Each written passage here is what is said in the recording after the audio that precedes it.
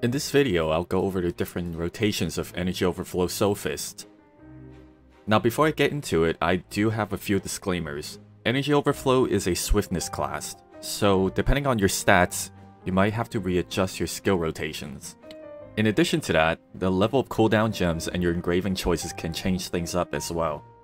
I'm also going to try to not compare the damages of these rotations, as they will all have their pros and cons depending on the situations you're in. All of the demonstrations I'll be doing is with 1523 swiftness stats and with level 7 cooldown gems. This is the first build I'll go over, the T-Blast Shadowbreaker build.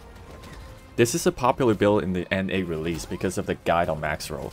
It's an excellent starter build that has up to 3 weak point damage skills, and with a good balance of range and melee. Here's the rotation.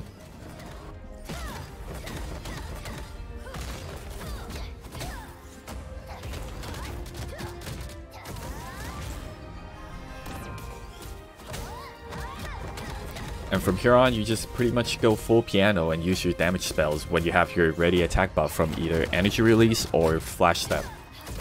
The downside to this build is that while Shadowbreaker does great damage, it doesn't have any immunities as a back attack melee skills, so you're prone to getting interrupted by a random tail swipe or something.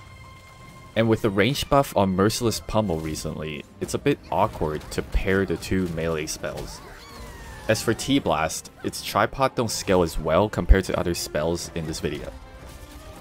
Next build, we have the OG Korean version favorite, the Crippling Barrier Shadowbreaker build. This one embodies a melee brawler type of Soulfist. If you prefer to be up close to the boss, this is the build for you. As for Crippling Barrier, don't let it fool you. It is much more than a Chaos Dungeon spell. With decent tripods, it can achieve some crazy single target damage. You can also hold this spell to fill in any damage gaps you have in the energy release buff window. Here's the rotation.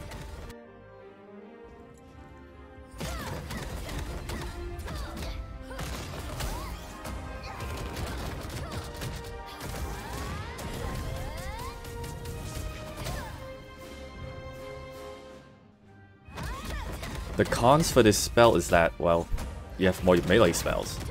You can't do much when a boss zones you out when your ready attack is burning. Which leads us to the next build, which has gotten a lot of traction after the balance patch.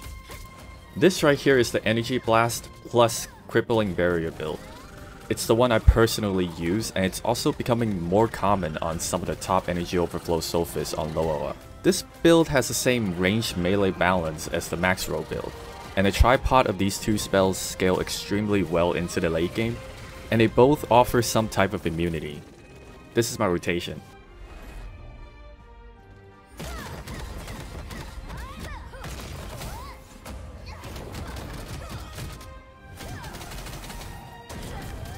Some downside that I see in this build would be the long cooldown of E-Blast.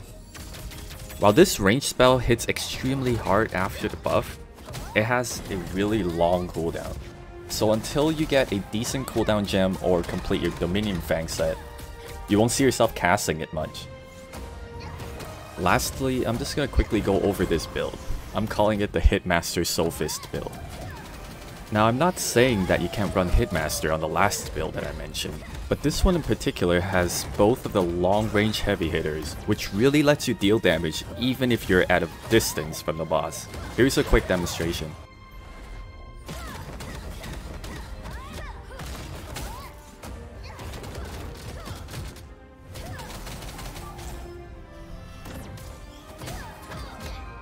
And that's it.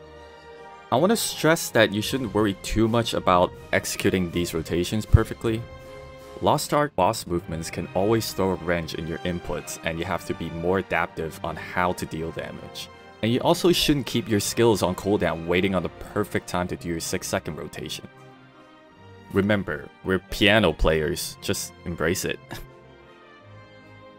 Thanks for watching. If you have any more questions, feel free to ask me by leaving a comment below.